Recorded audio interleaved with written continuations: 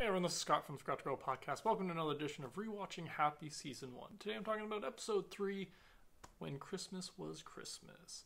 So I'm just going to be talking about my general thoughts. I just finished rewatching this episode, and this one was a fun one because we get a bunch of flashbacks, a little insight in this episode into what made Nick Sachs into the character he is today. What makes him the man he is today, which was quite a traumatic Christmas past, which...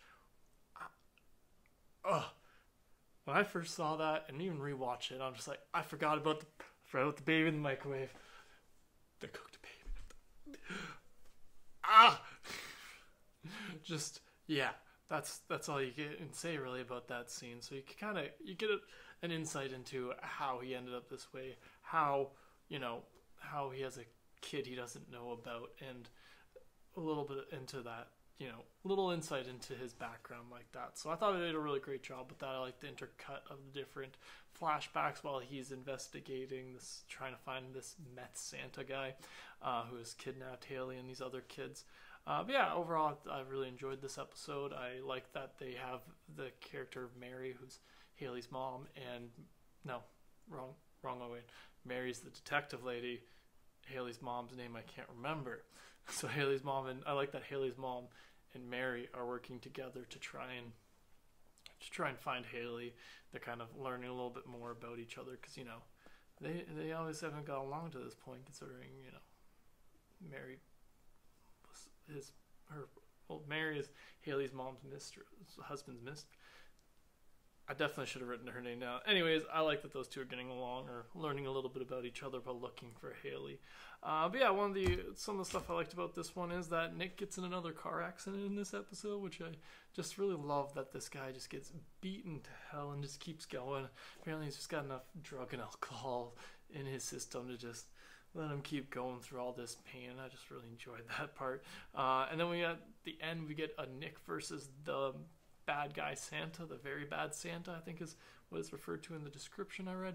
But yeah, so the Santa who has kidnapped the kids, he had convinced Haley to kind of give him some information about Nick and going to find him, and he goes, and that Santa is like, he's got something going on. I don't know if it's just the meth that gives you super strength, but he was tossing Nick around. Like, yeah, that Santa's a big guy, but he's not pick a dude up over his head and throw him 20 feet. That's not possible.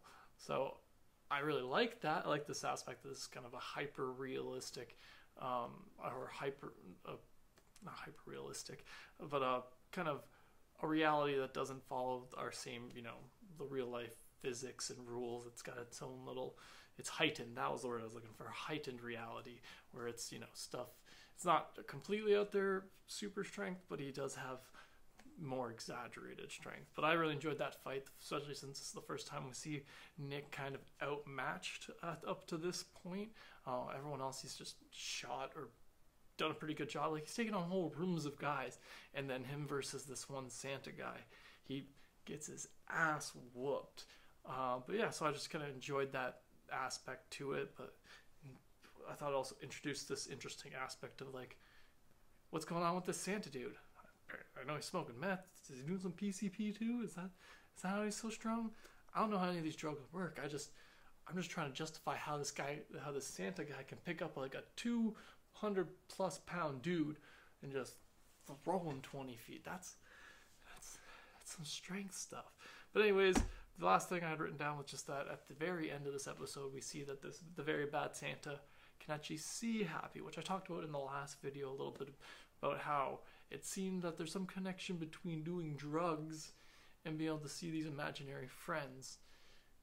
And I don't know if they're trying to imply something there, but that just seems to be the trend that's going on in this universe so far, but which is kind of interesting.